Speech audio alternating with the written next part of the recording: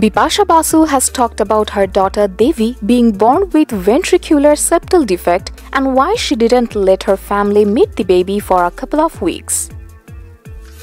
Basu recently opened up about the toughest phase of her life when her and Karan Singh Grover's daughter Devi had to undergo a 6-hour operation for ventricular septal defect.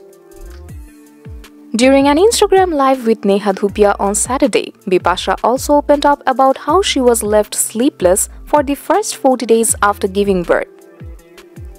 She said she was all alone for 15 days when Karan was away and she didn't let her family meet the baby.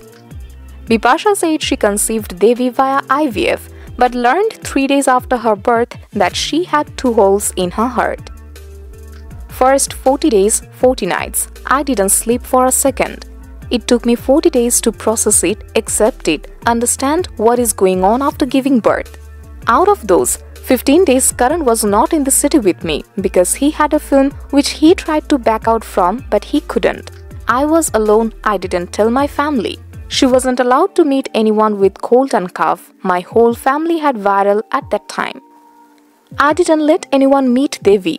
Everyone thought why I had gone weird, but I was being fiercely protective about my daughter.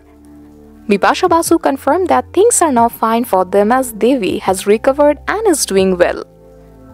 I felt really alone. I have never felt so alone in my entire life.